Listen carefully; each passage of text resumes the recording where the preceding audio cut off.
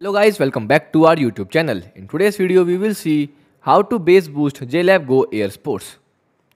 So in this video, we will going to take a look at how you can activate the bass boost EQ mode on your JLab Go Air Sports True Wireless Earbud. So if you are bass lower, it's the setting you will for you. So let's get started. So to active bass boost, to enable the bass boost EQ mode, you can simply triple tap on the touch sensors on either the left earbud or a right earbud, like this on the logo of the JLab 1, 2, 3. And each time you will triple tap, the earbud will cycle to the next EQ settings.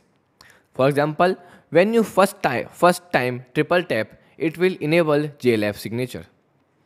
When you second time triple tap in a test sensors, it will enable balance mode, and when you again third time triple tap on the logo on the touch sensor of the earbud, it will enable the bass boost. You will hear a voice prompt indicates that which mode you are in. The cycle will then repeat back to the JLab signature. Okay. Also, you will see in the user manual. When you first time tap, it will enable JLab signature, then balance, and the final one is bass boost. It's amplify bass and sub bass. It's best for working out, sport and fitness, and hip hop, rap and electron. Okay, and that's it. You are now easily see how to bass boost JLab Go Air Sports. So if you found this video helpful, don't forget to like, share and subscribe for more tech tips and tutorial. Goodbye.